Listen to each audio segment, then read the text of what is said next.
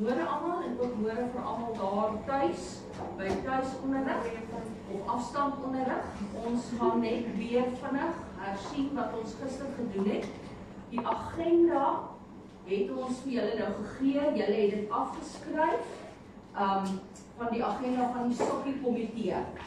En belangrik dat ons van dieselfde punte gebruik maak wanneer ons 'n agenda doen, sowel as wanneer ons die notiele doen. Dan moet ons dieselfde punte en die nommers gebruik, ons moet nie goed deur mekaar maak nie, dan word dit bietjie moeilik as 'n mens later terug wil verwys na 'n punt, as jou punte nie ooreenstem met jou agenda nie.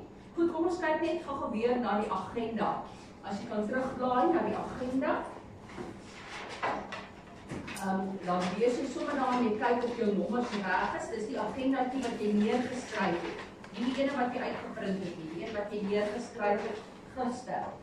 OK? Blaai net terug in die boek. Kyk net waar jy die agenda, daar's jou agenda. Ons lees hom net gou saam deur, net vir hersiening. OK. Ons het begin, ons het gesê, eerste is dit, opening. Tweedens, verwelkoming. Derdens, woordig. Vierdens, verskonings. Vyfde, vorige notiele word gelees. Sesde, sake in die vorige notiele. Daar was 2 sake, die eerste ene is die nuwe datum van die sokkie. En die 6.2 is nuwe perseel moet gekies word. Dan het ons gekom by punt 7, by die nuwe sake. By watter nommer het ons gestop? 7.2. Goed, ok, die 7.1 was die klank en die beligting. So jy sien nou hierdie punte wat oor die sokkie gaan. Sê nou maar jy moet 'n agenda opstel wat nou oor 'n sokkie gaan. Jy moet 'n sokkie reël en jy moet nou ouens bymekaar kry, soos by hierdie vergadering. Dan moet jy klaar weet wat moet jy in plek hê. Dan moet klank en beligting wees, dan moet 'n perseel wees, dan moet al hierdie punte wat ons genoem het, moet daar wees. En dan bespreek jy dit wanneer jy op die vergadering kom hierdie punte, sodat almal weet wat almal moet doen. Dat jy 'n suksesvolle ding doen en as 'n ou sê hy sukkel met 'n ding, dan gaan jy vir hom later hulp gee. Maar op hierdie stadium is dit redelik eenvoudig. Goed. By die klank en beligting, kom ons hoor bietjie Emil, wat het jy gesê by klank en beligting? Ik wil dit ingestel om die klank en beligting te hanteren. Wie het ingestem? Ok, Emil het ingestem om die klank en die beligting te doen by die sokkie. Goed. 7.2 het ons gesê tema van die sokkie. Goed, julle kies altyd 'n tema en dan trek almal volgens die tema aan en nou wil ons hoor wat het julle besluit. Ons gaan so hier en daar so 4, 5 kinders vra om vir te sê wat het julle besluit op jou tema, wat het jy daar neergeskryf dat ek kan hoor of jou bewoording formeel is. Kom ons hoor bietjie Eileen. Maar dit was op die webtuiste, jy kon dit mos gedoen het tot hierso. Jy gaan dit nou vanmiddag doen. OK. Kom ons hoor PC. Watter tema het jy gekies? Om net jou maskertjie af te sit. Allemaal het saamgestem om de Wild West te kies. Almal het saamgestem om the Wild West as tema te kies. Sit daar tema as tema te kies. Goed. OK, kom ons hoor Kyla. Daar is eenvoudig besluit dat die sokkie Disneyland is. Daar is eenvoudig besluit dat die sokkie se tema Disneyland is. Goed. Musa, kom ons hoor wat het jy besluit? Ek het nie wil kom. Hoekom nie? Want daar was ek klaar OK, maar nou, ons is nou hierso, nou moet jy gou klaar maak. Skryf gou jou 7.1 en het jy 7.1 gedoen? Nee. OK, dan moet jy dit gou klaar maak. Ek gehoor wat die kinders gesê het. Kom ons hoor bietjie dit. Almal het eenvoudig besluit dat die nuwe tema vir die sokkie die hemelruim moet wees. Hemelruim moet wees. Almal het eenvoudig besluit. Hoor sy woordkeuse baie formeel gewees, nee. Goed, Christie, wat het jy gesê? Almal het eenvoudig besluit dat die sokkie tema movie karakter moet wees. Movie karakter. OK, kom ons sê eerder rolprent, want ons is met rolprent. Afrikaans lees dat rolprent karakters wees. Goed, so daar was dan lekker temas gewees wat julle nou gekies het. Nou kom ons by 7.3. is almal klaar met 7.2. Behalwe Musa en sy wat nou dit gaan moet inhaal. Ja, was jy nie gestree? Okay. En dan word op die webtuiste gesit. Okay. Daar's nie 'n verskoning dat jy dit nie gedoen het of nie gekry het nie. Dit is beskikbaar. As jy nie die dag in skool is nie, die werk is daar. Goed. Ons is nou by toesig 7.3. Goed. Daar moet altyd toesig wees. Ons praat nou gaan oor dit. So nou moet jy dink aan persone wat toesig moet kan hou. Dit help nie jy vra die graad 1tjies om toesig te hou nie. Dink jy hulle sal dit kan doen? Nee.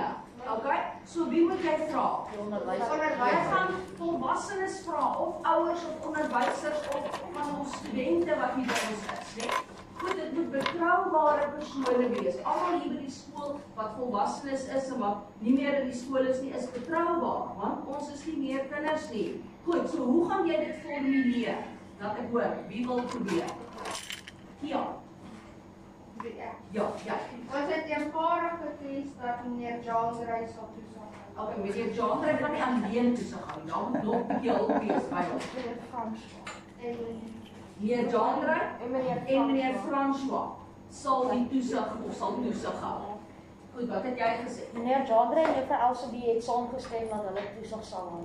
Goed, Jeremia John. Goed. Okay, van graad 7A die aand die toesig sal hou. So dit is heel wat ouers, né? So dan is ander ouers op meer gerus as daar meer toesig is. Die puntjies skryf jy in. Toesig. Mevrou, jy spel mens Genre, jy spel dit so. Daar's net twee maniere van dit spel, maar die meer genre se naam spel jy so. Genre. Okay, mevrou, is François. François. Dit is Frans in elk geval. François. Ja. Jy spreek uit François. Dit is Frans. En Frans, omdat dit 'n S is, sit jy so 'n kermetjie daar onder die C. Want anders dat hulle 'n S en hulle C, dan weet jy as die C so is, word hy as 'n klank uitgespreek. As hy 'n S is, word kry so 'n kermetjie daaronder. Dis al die Franse woorde lyk so. Okay, en in Frans spreek jy mos nie die laaste letter uit. Partykeer is die laaste 3. Okay, François. Jy spreek daai klank uit. Anyway, in Afrikaans weet ons dit spel hom nie so met daai kringetjie, maar in Frans doen hulle dit. Hulle sê daai kringetjie. Goed. So dit is ons toesig. Is almal klaar met daardie punt? Kom skryf nie hierdie wat ons nou doen op rolwerk nie, dan kan jy dit daarop ten minste om dit klaar te maak. Rolwerk, ja, iets papier. Goed, 7.4. 7.4, wat staan op jou agenda? Verkope van kaartjies by die deur. Goed, verkope van kaartjies by die deur. Skryf jy op skrifgie en onderstreep dit. Jy kan gerus tweede periode lees. Ons het eers iets anders wat ons gaan doen voordat ons gaan lees.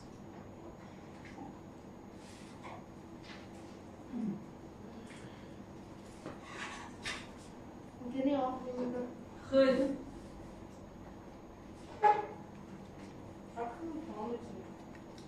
Goed, kom ons kyk gou 'n bietjie. Hoe gaan ons formuleer? Wat ek gesê Nike en Amelie het saamgestem om van 5uur tot 6uur kaartjies by die deur te verkoop. Oude, goed mooi baie mooi uiteengesit. Ek sê twee ma's het ingestem om die kaartjies by die deur te verkoop.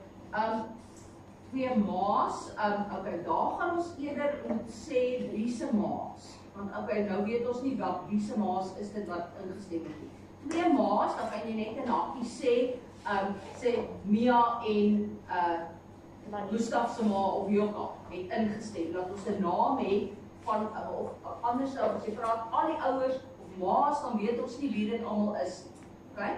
So as daar spesifiek twee persone is, dan sê jy nou maar nakies, dan kies jy nou maar twee ma's se name, kinders se ma's, dat jy weet dis die persone wat jy moet gaan kontak voor die tyd en hulle net herinner, hulle gaan die kaartjies by die deur moet verkoop. Goed, Mia, wat het jy gesê? Kom, dink gou. Andrei, wat sê jy? Ik raak het zelf dat ik. Ja, jy dieselfde as dit. Goed, dankie vir kom. okay. Snoepie. Je was baie sewe. Ja, want dis die punte wat moet bespreek word. Kyk, ek het nou een ekstra puntjie gegee, nommer 6 bygegee, want daar was meer dinge wat by die sokkie wat ons moet bespreek. Snoepie. Goed, ons is by ons volgende punt 7.5. Snoepie. Skryf die puntjie neer en onderstreep Bij dit. de toilet besluit Goed. Kom ons hoor gou-gou. Wie wil vir ons iets formuleer oor die snoepie? Emiel? Wil net jou masker Augustus af. het wees en maar het ingestem om die snoepie te onderhou te bestuur. Om die snoepie Te onderhou te bestuur. om die snoepie te onderhou en te bestuur. Goed, dit is goed gestel. Gustaf en PC se ma het saamgestem of ingestem om die snoepie te onderhou en te bestuur vir die sokkie. Sit dit maar by vir die sokkie. Goed, of jy hoef nie net hulle twee se maas te vat nie, jy kon ook gesê Tannie Tiny van die snoepie het gesê sy sal die aand beskikbaar wees, of wat het jy gesê? Tannie het ingestem om die snoepie by die saal te bestuur en Augustus se ma het gesê sy sal help. Dis oulik gestel, né, want sy kan nie alleen dit doen nie, sy het 'n bietjie hulp nodig en baie keer is die ander mense wat help in die snoepie nie beskikbaar nie, maar omdat julle ouers gaan jou na die sokkie toe bring en dan so ma so daar om jou bietjie op te kyk en net te sien dat jy mooi dans, né? Okay. Julle wil dit ons nie eintlik hê nie, né? Goed. Kry jy my kap as jy wil die snoepie doen? Nee, jy doen dit vrywillig. Oeps. Goed. Is almal klaar met 7.5? Almal klaar. Goed, ons is nou by 7.6. Opruimspan. Opruimspan. Okay. Goed, en dan mooi ding sê net maar jou sokkie is by die saal. Dis 'n groot vertrek, so jy kan nie net een persoon kies nie. So jy moet 'n bietjie meer as een persoon daar hê. So hoe sal ons dit formuleer? Ek gesê die graad 7 sê het almal eenparig besluit dat hulle almal sal help opruim. Dat Almal sal help. Goed. Dis 'n moontlikheid. Of Andrei, wat wil jy sê? Ek dink nog. Dink jy nog? Jan, jy wil Doe maar jy kry vir my. wat sou jy sê? Die leiers het besluit hulle sal opruim want dit is Goed, of daar is besluit dat die leiers of die leerlingraad van kwartaal 3 moet opruim na die tyd. Goed, so formuleer jou woorde baie mooi. Almal kan nie help opruim nie, dan word dit 'n groot dan sit my bietjies of dis te veel, so gebruik 'n spesifieke groepie of 'n klas of 'n klas of soos die leerlingraad is 'n hele klompie, ja. Die leerlingraad het ingestem om na die sokkie af te bly en af te hou. Mooi, daar's hy. Ek gesê dis almal want dit is myne is op die veld. Op die rugbyveld. Goed ja, omdat jy op die rugbyveld is dit 'n groter area, so daar het jy bietjie meer mense nodig. Goed. Okay. Goed, ons is nou by punt nommer 8, algemeen. Goed, ja, ek hoor. Algemeen. Goed, nou moet jy 3 punte vir my onder algemeen skryf. Goed. Luister nou net mooi vir my hoe die punte moet wees. Dit mag nou niks te maak wees met die sokkie nie, want dis nou ons het nou klaar al die punte bespreek oor die sokkie. Die algemene punte moet waaroor gaan. Wie kan my sê? Wie sal vas Nee, jy dit klaar ons al. Algemeen goed, soos iemand wat dinge van die organisasie of die mense wat in hierdie klub of in hierdie organisasie hoor. Dit moet hulle doen en late wees. Nou goed, ek wil graag vra, dit moet realistiese goeders wees. Jy kan nie sê hy gaan trou nie. Hy is 12, 13 jaar oud, hy mag nog nie trou. Okay. Goed, so moenie sulke simpel goeders kies nie. kies en moenie goeie sê van iemand het corona en iemand is dood en sulke goeders nie, ons wil nie sulke grous goeders doen. Okay, sê interessante goeders, of jy moet ook nou nie sê iemand gaan saam met NASA op na die maan toe nie, of in die hemel ry, of Mars toe, of wat ook al nie. Dis nie realisties nie. Jy kan nie by NASA op hierdie stadium inkom. Goed, so kies realistiese goeders wat jy nou vir jou 3 punte sê. Ons gaan nou 'n bietjie almal se punte hoor. Ek wil almal se punte hoor oor die algemeen. So ek wil luister, hoe formuleer jy jou woorde in jou sinnetjies?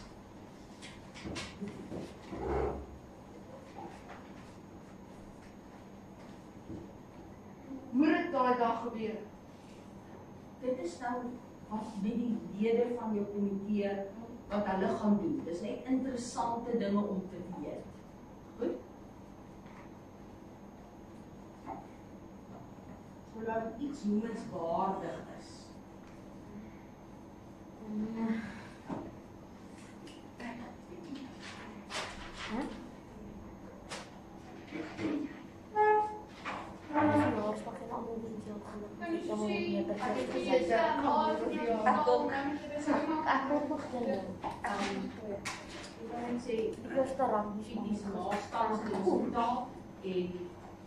Ons wens ons sterkte toe met haar staan. Jy hoef nie te sê dit is ou. Iets in daai lyn, dis laat hom positief, dis nie negatief. Okay? As jy te veel negatiewe nuus lei nie, so ons gaan 'n bietjie positiewe dinge hoor en sê.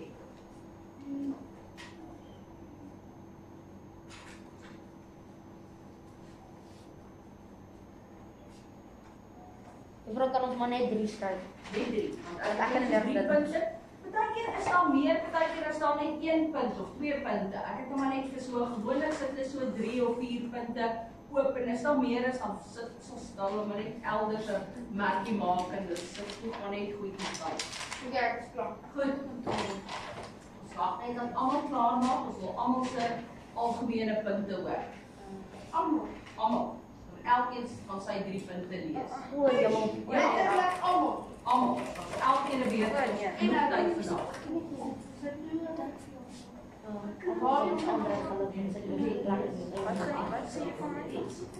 Ander wens Andrei geluk met sy eerste Ek het gesê Andrei ek het gesê Andrei se operasie en alles. Ag, dankie jou sonnaand. Ja, maar sy my dankie. Dan Peggy, kom. Dankie nie. Dis mos hy nie. Dankie. Almal hulle 3 punte neergeskryf. Ja, Kom, ons gaan so op die ry afgaan. Almal gaan moet lees. So jy gaan met jou inligting neerskryf daar. Ek wil hoor wat jy skryf vir algemeen.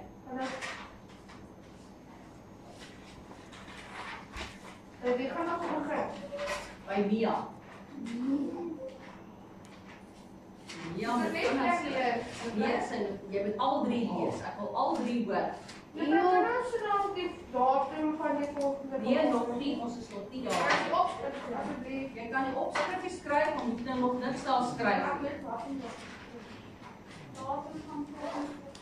Ons is nog nie daar nie, ons wil net eers al die punte hoor van die algemene punt.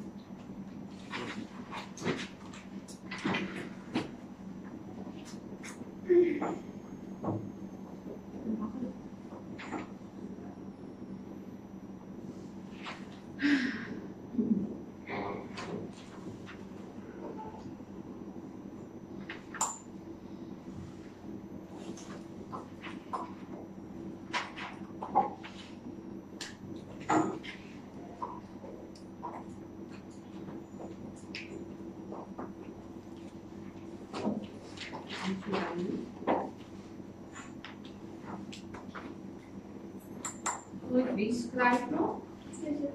Okay. Wat moet mense reality show? Realiteitsvertoning. Op program, realiteitsprogram.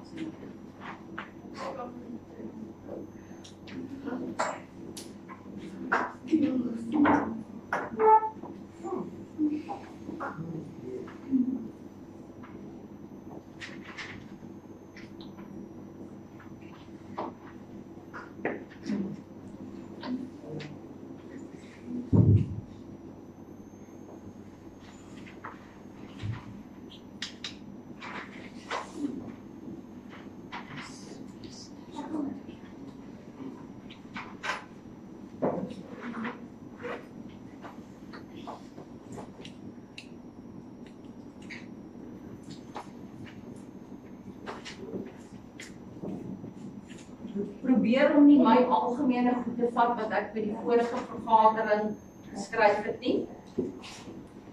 Ek kan nie bietjie ietsie anders.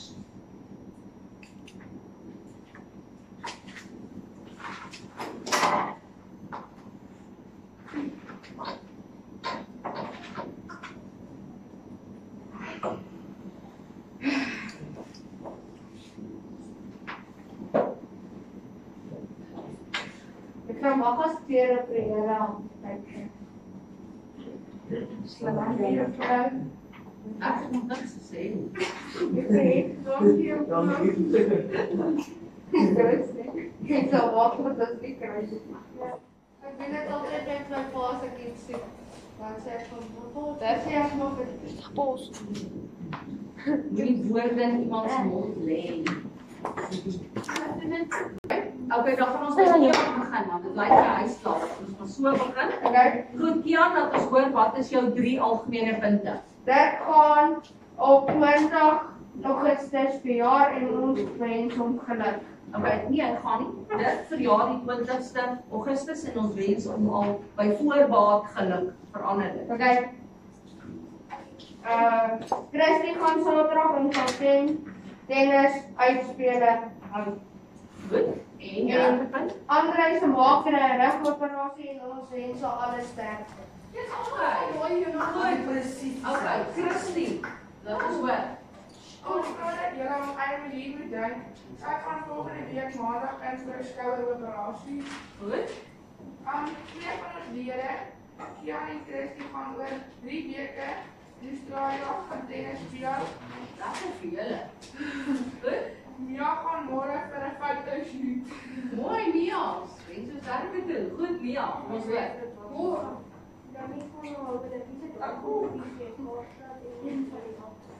Okay. En wens ons sterkte toe. Okay. Goed, tweede punt. Okay, kan jy net die masker afhaal as jy lees, dat ek al oor die mond. Dat is het. Goed. Lees net die tweede ene weer. Vrygestel. Okay. Janko se kat word vandag geopereer. Klink goed. Maar as die Ontslaan. Janko se kat word vandag ontslaan.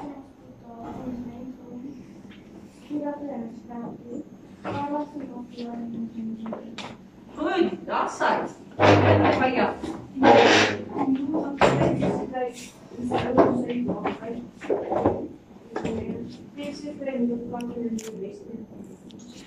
Goed.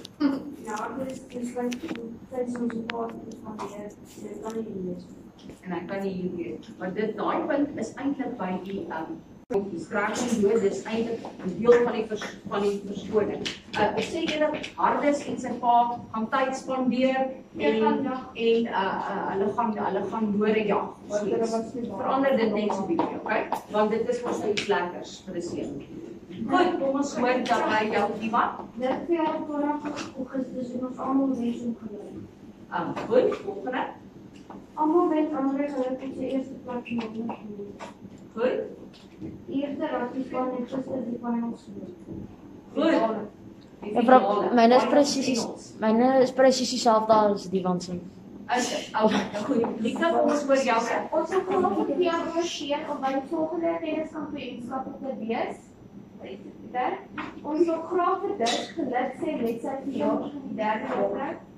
Ons wil net geluk sê aan Taniek wat in die nasionale dansgroep ingekom het. Okay, oulik tot die daar. Goed, Musa, ons hoor. Musa, jy sê dit graag. Ek sê Musa. As hy dit kan Die hoor. sensikaart is by die theater vir 'n operasie. Goed. Annika gaan op 'n loopbaan uitstap en daar staan sy kinders net so almal gerig.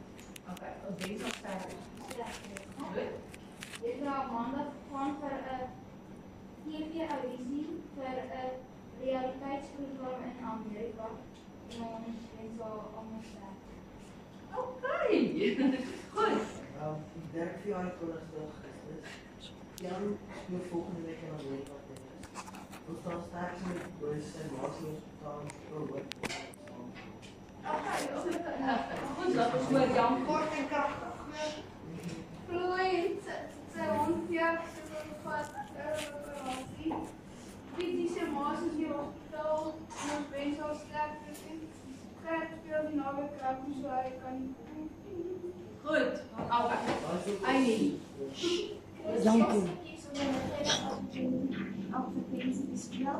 Hierdie sin by sin is die Dankie, jy was afgeneem. Jy word daar sommer voor uitgeluk gewees. Ja, jy reg hoor. Ja, jy dan dan sê ek maklik.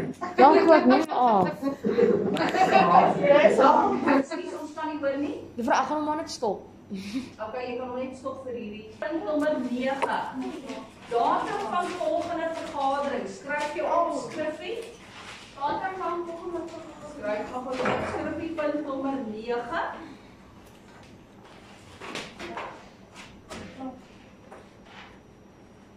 Goed. Hoe gaan ons dit nou formuleer? Wie wil vir ons dit sê? Christie.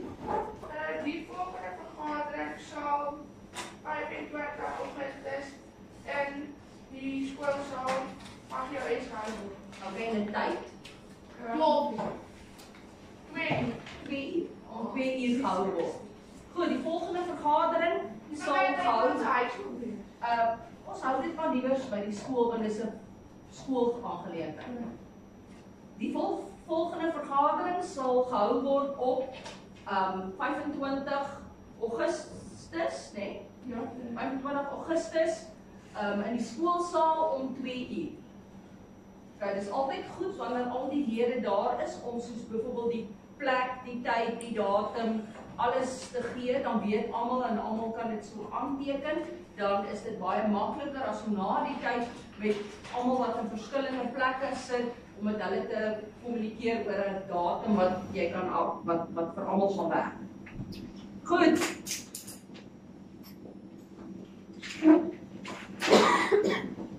Die laaste Juffrou, ek kyk dit nie, ek weet eintlik nie. Wat jy volgende Okay, die laaste punt 10 afsluiting.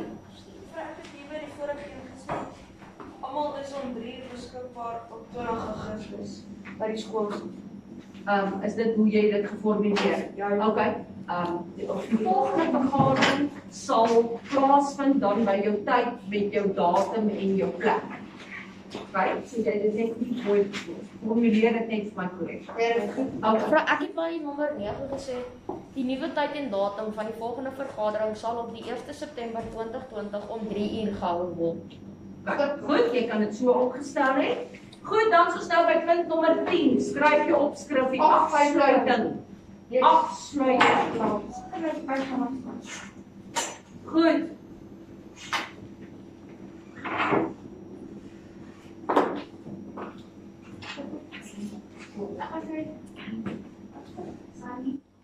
Juffrou sê nou die kinders kom nou weer 24 Augustus nou weer terug almal gaan hulle dan net 'n paar dae skool hê.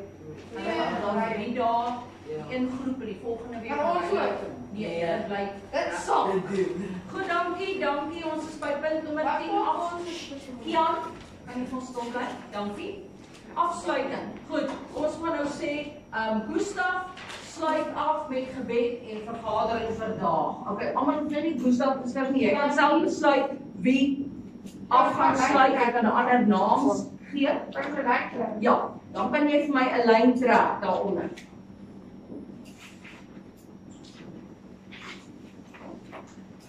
Okay. Goed, Juffrou, kan ek hom maar stop? Juffrou, kan ek hom maar stop? jy kan maar stop. Juffrou Aktas by laerskool GAS. Opening. Jan geopen met skriflesing en gebed en verklaar die vergadering geopen. Verwelkoming. Die voorsitter, Danique, verwelkom almal met 'n heerlike koppie sop. Teenwoordig. Okay. Julle het gesê al die lede is teenwoordig. Ja. Okay, maar luister nou, sê nou maar al die lede is nie teenwoordig nie. Luister nou, ja. Gaan mense dan skryf alle lede is Ja, teenwoordig. luister nou wat ek vir jou gaan sê wat jy moet skryf. Nee. Sê nou maar, jy is op 'n vergadering en al die lede is nie daar nie en die mense wat nie daar is, het nie verskoning gemaak voor die tyd nie. So luister nou hoe dit gaan klink. Nie al die lede is teenwoordig nie. Dan by verskonings gaan jy dan sê, Emil en Augustus het nie verskoning gemaak dat hulle die vergadering nie kon bywoon nie. Okay, want die voorsitter moet weet waar is hierdie lede, want daar staan taakies op werk wat hulle moet kry en die voorsitter moet seker maak dat hierdie twee ouens ook hierdie werk nou kry wat hulle veronderstel is om te doen. Want gewoonlik 'n komitee is nie so groot nie en daar is baie keer taakies en goeders wat almal gedoen word, anders dan word die las te groot op sekere ouens, maar hierdie twee het net 'n bietjie opgeklip en hulle het nie dat weet hulle kon nie die vergadering bywoon nie. Okay, goed, dan gaan my, so jy hoor nou daar, as nie almal daar is nie, dan moet jy sê watter lede het nie verskoning gemaak. Okay, so dit moet jy onthou. As jy sê almal is teenwoordig, maar daar is mense wat verskoning gemaak het, dan word dit ook mos genoem, né? Okay, goed, so kom ons gaan aan punt nommer 5. Die vorige notiele word gelees.